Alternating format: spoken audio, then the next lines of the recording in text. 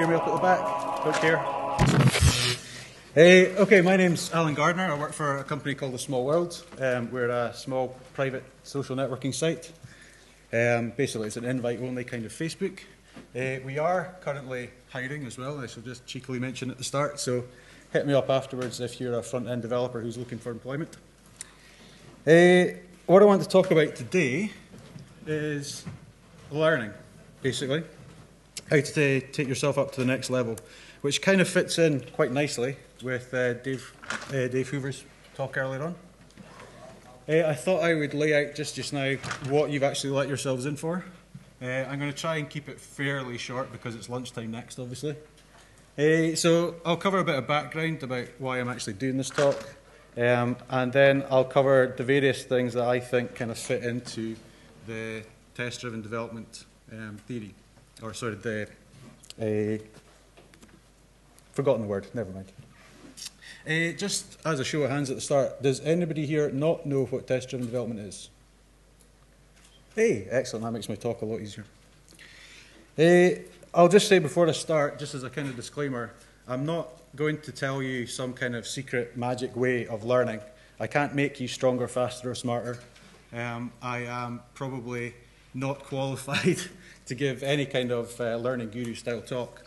But what I have done over the last 5 or 6 years is do a lot of learning. So I just want to pass on to you the things that I've learned while I've been learning, or rather the way that I've been learning. A lot of this is common sense, incidentally, so if you're expecting any real nuggets of wisdom, then I hope I don't disappoint. I'll start off by saying that learning is our own responsibility. It's up to us to learn, it's not up to other people to teach us. Certainly a lot of us, as we go through school, you're basically, not exactly force-fed, but you're given the subjects that you have to learn. Later on in school you do get to choose, but it's still very much a case of the teacher teaching you and you sitting there and absorbing the material. Later on in life, when you go to university, you go to college, you start work, and then you have to start learning for your work, the onus is very much on you to actually improve yourself. It's on your own personal development. So, what actually is learning, and certainly what is deliberate learning? Well, I think that the key point to the whole of this is to learn deliberately. You want to, when you sit down to actually learn something, you don't want to just read a book or turn up to a talk. You actually want to figure out what it is that you want to get out of that.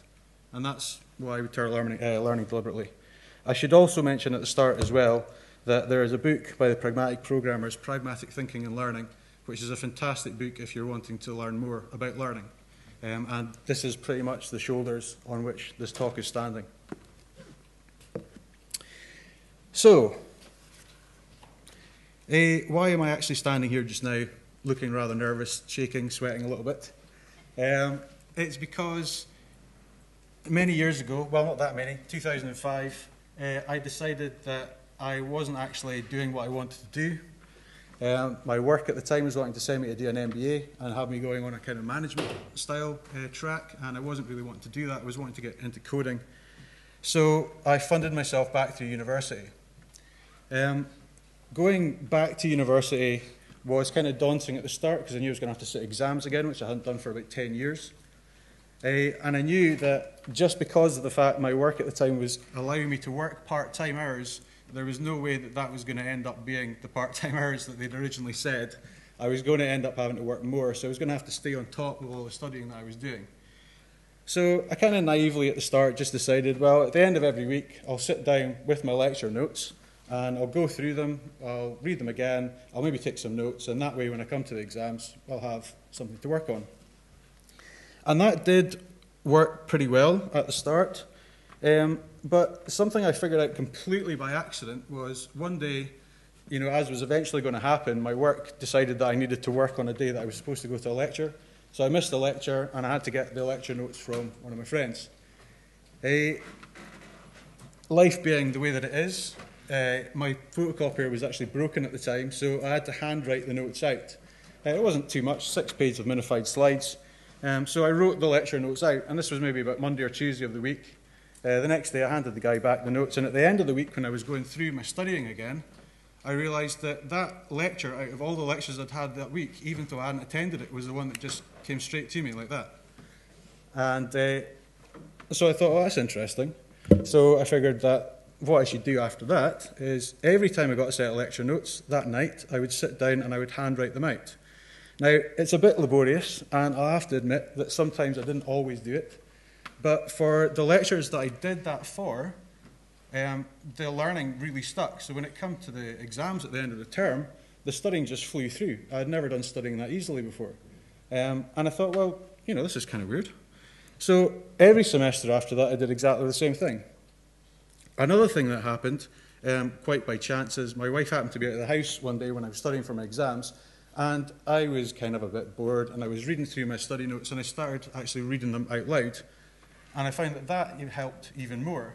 That hearing the actual words that were down on the paper was also helping to keep the knowledge stuck in my head.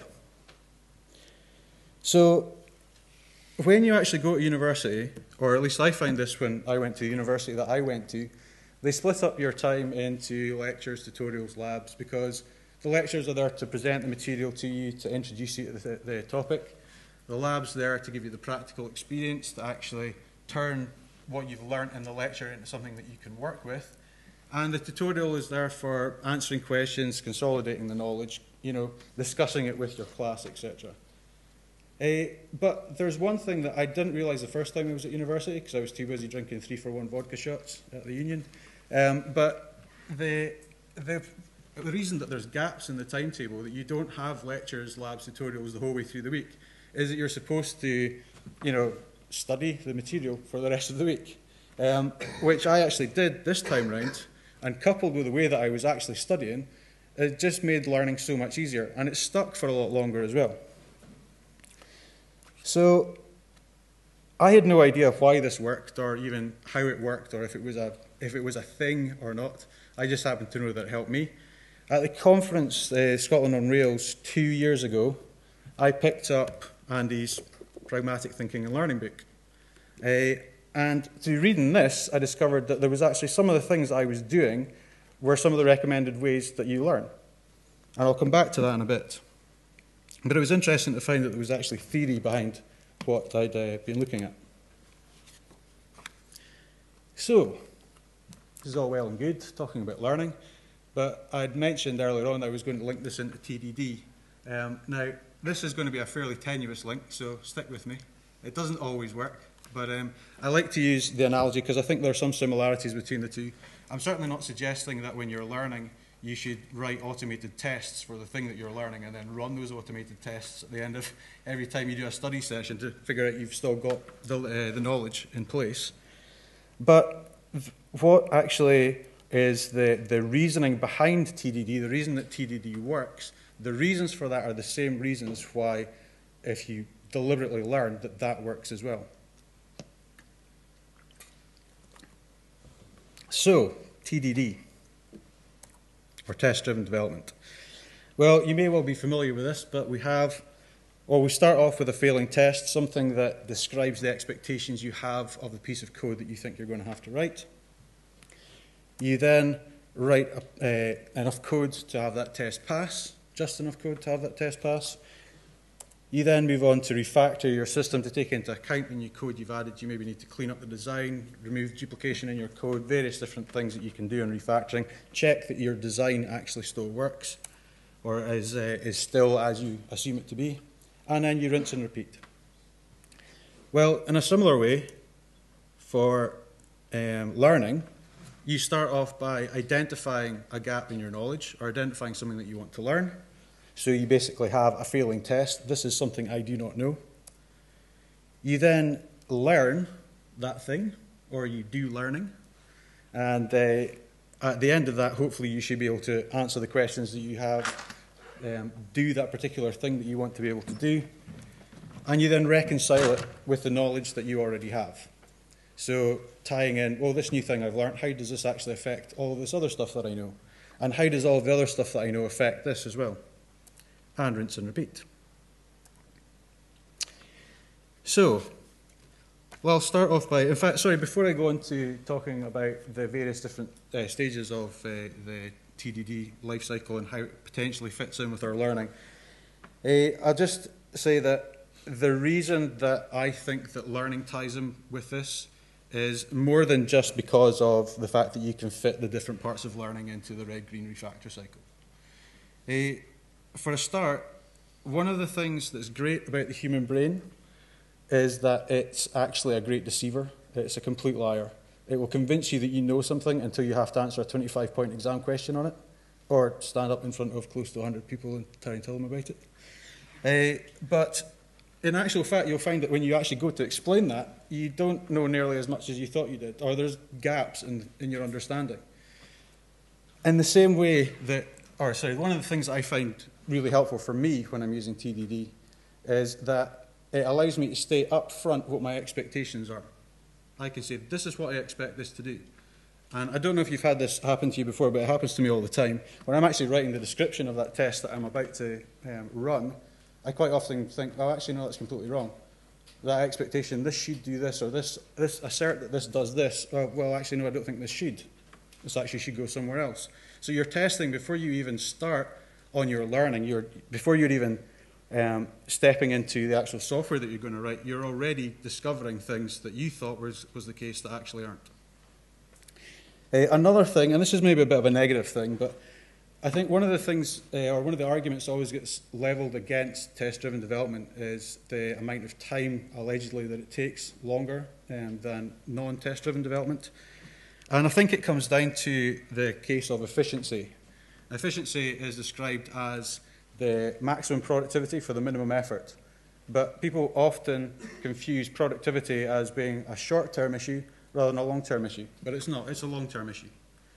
If you write something very quickly just now and are very quickly productive immediately, but at the expense of not being so productive later on, then over the time scale you're actually not being more efficient.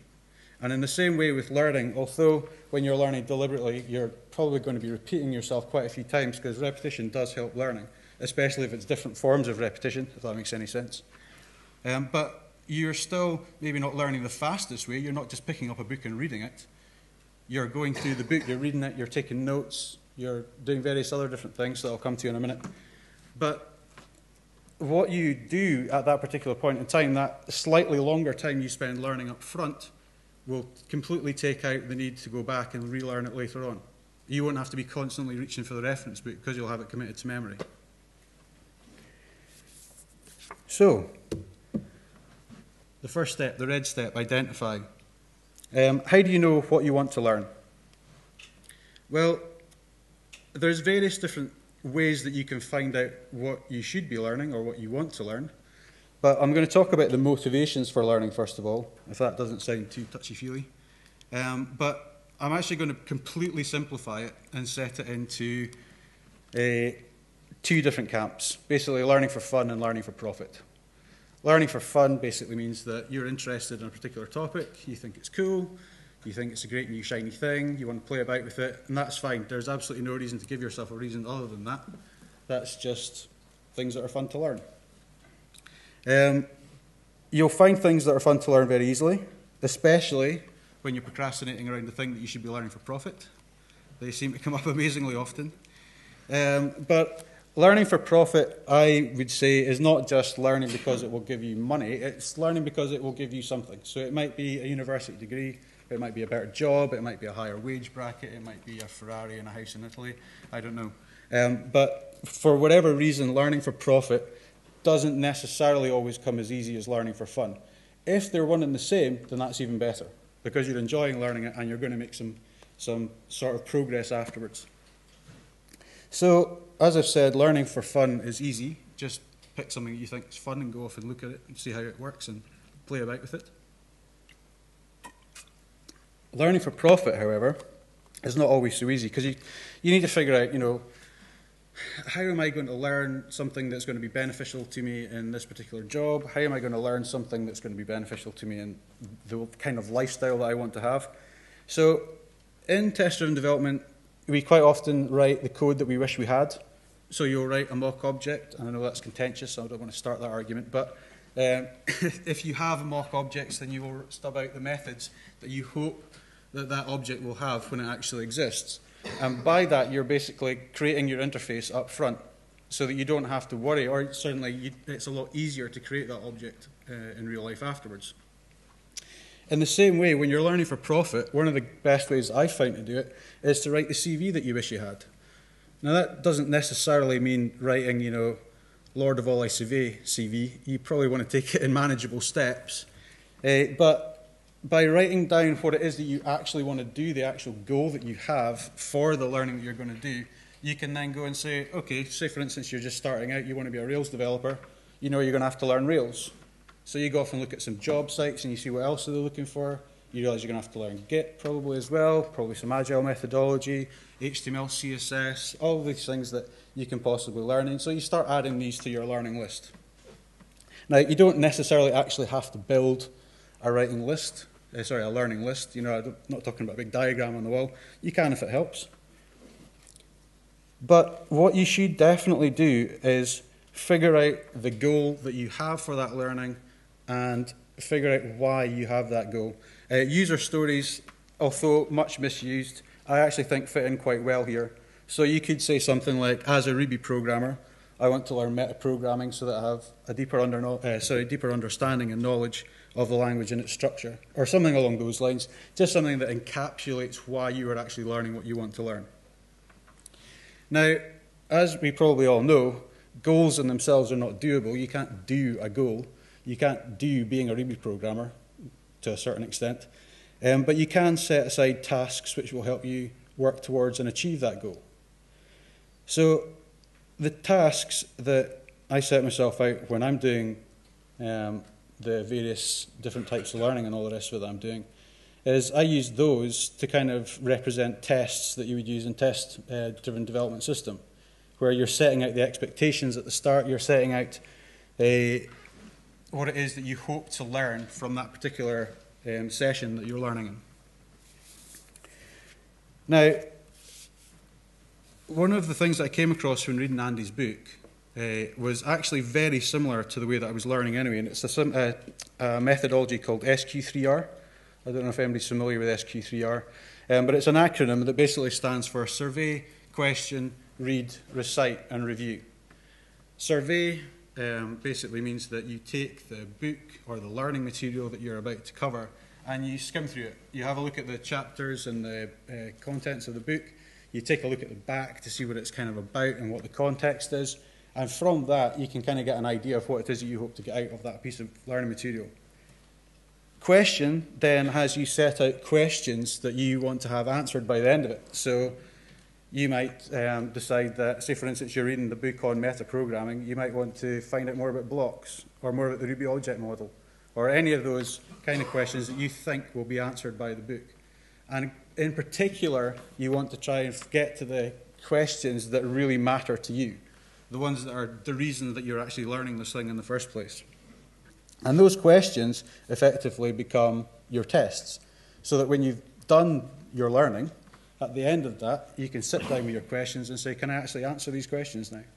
And if you can answer those questions, great. Can you answer some more questions? If you can't answer those questions, go back and study the material again.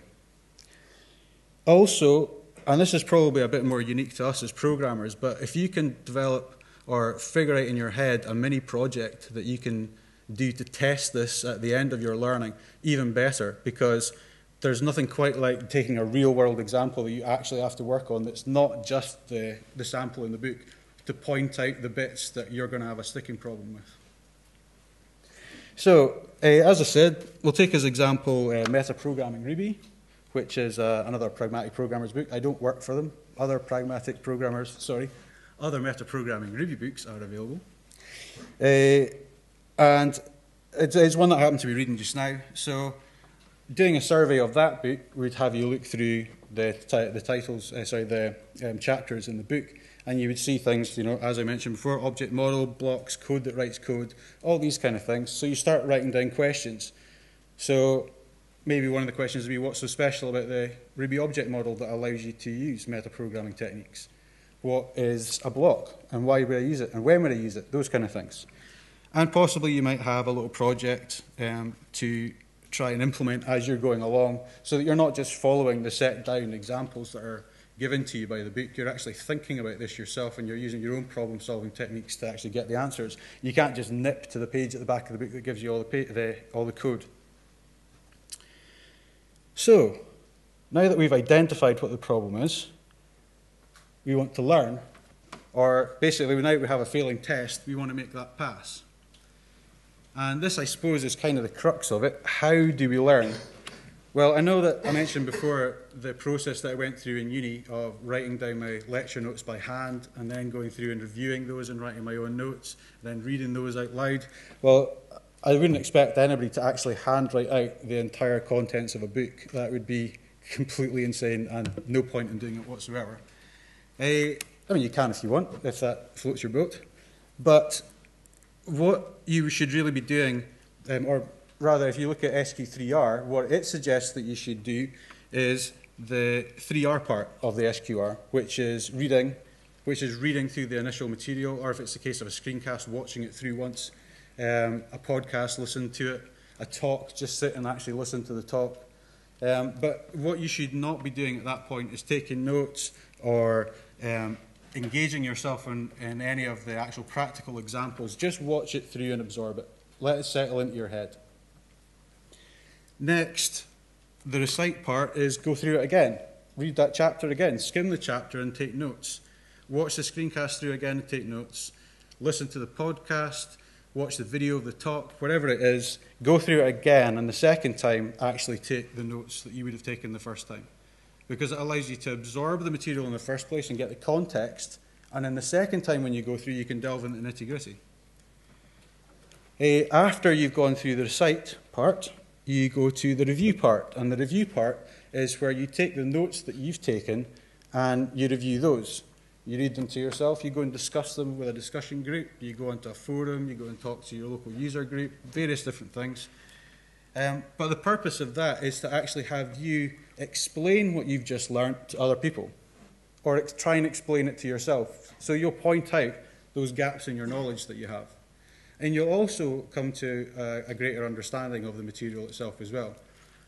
There's a quote from, or a famous medical quote anyway, which is see one, do one, teach one, which my colleague Bruce Handley pointed out to me the other week, which basically extols the fact that you see a particular operation being done, you then do one yourself to give it a go, and then you teach it to somebody else. Because there's nothing quite like teaching something to somebody else to actually cement your own understanding of it. So, another thing that I learned from Andy's book, and this again was something that I just stumbled upon by accident, was the using multiple senses when you're learning. If you use more than one sense when you're learning something, it's more likely the brain will treat that knowledge with a higher priority. So if you just read the book, then it will have less of an impact on you than if you read the book out loud to yourself. Bizarrely enough, and you'll find out why in the book, but handwriting something is completely different to typing something out on a computer. It uses different mechanisms within the brain, and it basically lets that knowledge stick with you longer. But it doesn't just have to be handwriting out notes. It could be things like even just drumming your fingers on the desk as you're actually watching a lecture. Something simple like that. Not necessarily something you want to do if you're sitting next to somebody else, because it might irritate them. But, just swinging your leg. Anything that involves other senses while you're learning promotes that particular piece of information, so it will stick. It's a weird human fact, but it is the way that it is. So, another thing that's very important, and this is something that's actually coming into a bit more prominence now, but take regular breaks when you're learning. Don't sit down for a 12-hour marathon session to try and finish a book in a day or something along those lines, because it's a law of diminishing returns. The tireder you get, the less you learn, and the less you actually get out of that time. So you're not actually efficiently learning anymore. You're just basically trying to cram stuff in your head. That's why cramming before an exam doesn't normally work, or works to a limited effect anyway. It's important to let the information that you've taken in settle. It's important to let what you've been learning settle in your head. And there's very good reasons for this. One of the things that Andy talks about in the Pragmatic Thinking and Learning book is the fact that there are two modes of operation in the brain. There's left mode, which deals with logic and linguistics, And there's, sorry, I say left mode, it's actually not left mode at all, it's linear mode. And R mode, which confusingly is not right mode, it's not right brain, it's actually rich mode. And what that basically deals with is your creative side, but more importantly, it's a very, very good pattern matching piece of wetware, I guess is the term that he uses. But it basically is Google for your brain. It allows it to go and search every single memory that you've ever had asynchronously and pull back some pattern matching results that you'll have never seen before. Or sorry, no, you have seen before, but you weren't aware that you had the information for. So the reason that taking a break is actually very helpful when you're learning is that it turns off linear mode, because the two things can't work at the same time. You're either thinking about something actively and you're doing a linear mode task, such as problem solving, or in fact writing on your computer is something that happens in linear mode. So if you are carrying out these tasks in linear mode, you're not using rich mode. And rich mode is actually very helpful because it will take something that you're learning just now and it will pattern match it to something that you wouldn't have thought of necessarily by actually thinking about it. So it's the reason that why if you go to bed thinking about a problem, you'll quite often wake up in the morning with a solution, because R mode's been sitting working on it overnight. So make sure that you take breaks between your periods of learning, not just so that you don't tire yourself out, but also so that you can get more out of the actual learning experience itself. Another thing that you can do, and this is to do, I guess, with the review cycle, is go along to a local user group. Because, and I don't say that just as an organiser of a local user group, come and see me afterwards if you want to talk up in Aberdeen. But if you actually go to one of the user groups and you talk about something, you'll very quickly be told whether you're right or wrong. Or in fact, in most cases, you'll be wrong. And it'll be interesting to find out why you're wrong and to find out what other people's thoughts are about it. And also the fact that you've actually had to sit and prepare a talk up front as well will cement your understanding a bit more, as I mentioned earlier. So now that you've come to the end of actually doing the learning that you want to do, you've gone through the chapter or you've watched the screencast, are you now able to answer those questions that you had? Has it actually brought up more questions? So do you now have passing tests, is I guess what I'm trying to say. Can you implement that app or implement a feature in that app that you were thinking about based on the knowledge that you've just learned? Does it make you think differently about that particular task than you did when you started?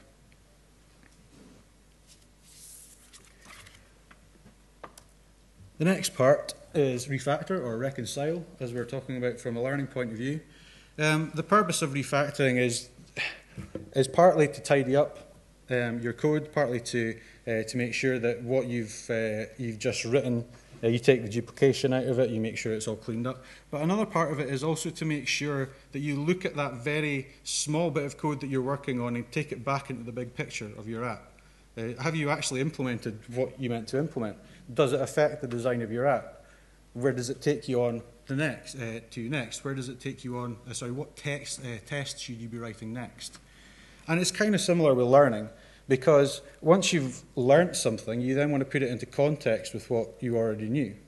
You want to make sure that if you have been reading the rest of the metaprogramming book, does this new chapter actually shed a bit more light on something that you were sticking on earlier? Does it even make you think, oh, hang on a minute, actually I've just realised that something that I wrote 2 months ago actually could be vastly improved by using this new technique that I've just learned. Or maybe not even that, it's just a case of actually learning this particular thing has made me think more about this other completely unrelated thing because it's triggered something in my brain. Again, that's R mode. So I like to split the reconcile phase into 3 different parts: the past, the present, and the future. The past being, how does this affect what I already know, which I've just covered.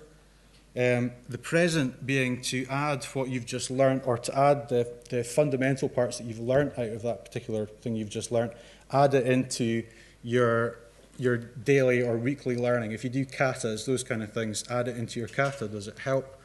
Is there something else that you can maybe do there to cement your understanding? The other thing as well that I should probably mention is that not all things that you learn have to be at your fingertips. It is all right to go and read a reference book. You don't have to become a walking encyclopedia. But you should learn the things that you need to know straight away, or that you use often. And in fact, the very fact that you use them often will cement them in your understanding anyway. But try and identify ways in which you can turn that learning into experience. And the main reason that you want to do that is because learning has a shelf life, or knowledge has a shelf life. It will stick around in the useful parts of your brain for a relatively short space of time before it will disappear, and then you'll have to go and learn it again. The more time you spend learning up front, the less time it will actually take you to pick that knowledge back up again.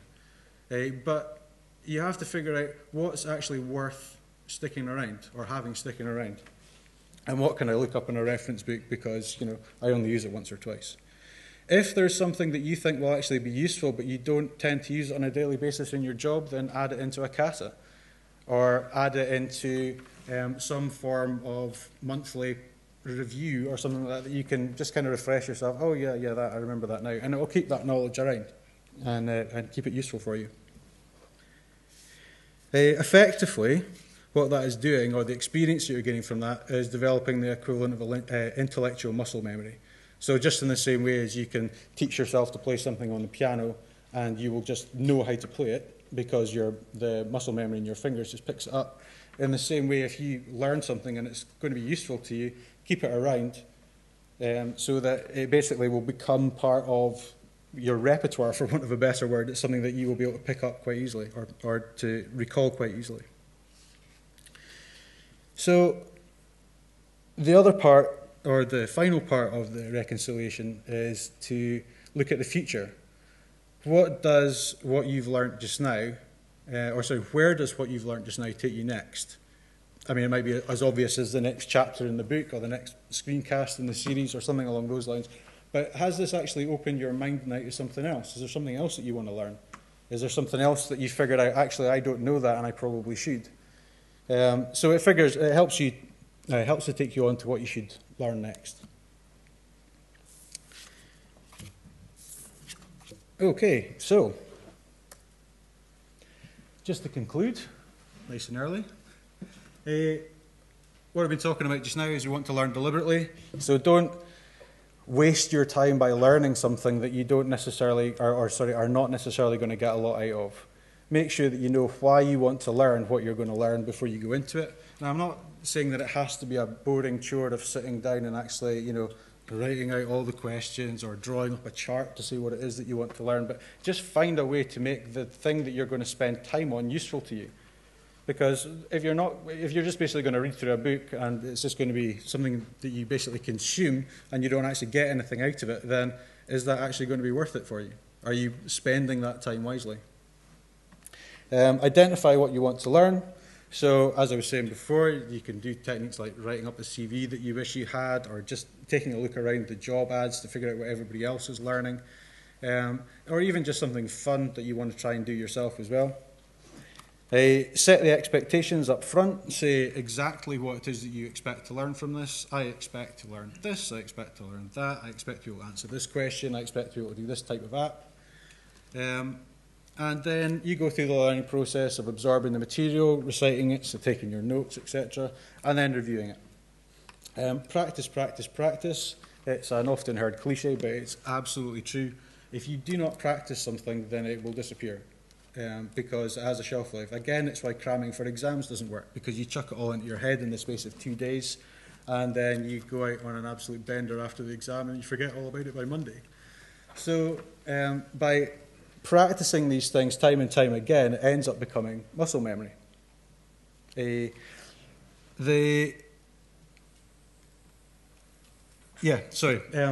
sure that you take regular breaks. And again, I'm starting to sound like your mother, but taking regular breaks does help cement the knowledge that you've got.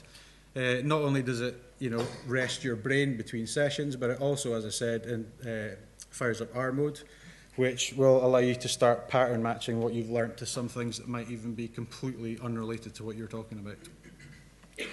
Handy things to do for that, incidentally: walking the dog, going for a shower, doing the dishes, apparently. And then reconcile what you've learnt with what you already know. So, I think that's probably it. It's time for me to show you a picture of my daughter and ask for some questions. Hello. How many things should you learn at the same time? Should you limit where you're learning to one thing, or should you be learning different things in parallel? And how does that influence like the efficiency of how you learn? Okay, so the question is, how many topics should you be studying at the same time, or how many different things? Well, again, it depends. It depends on what type of person you are. It depends how you learn. But I would tend to find that limiting the number of topics, especially the number of disparate topics, will help you in your learning.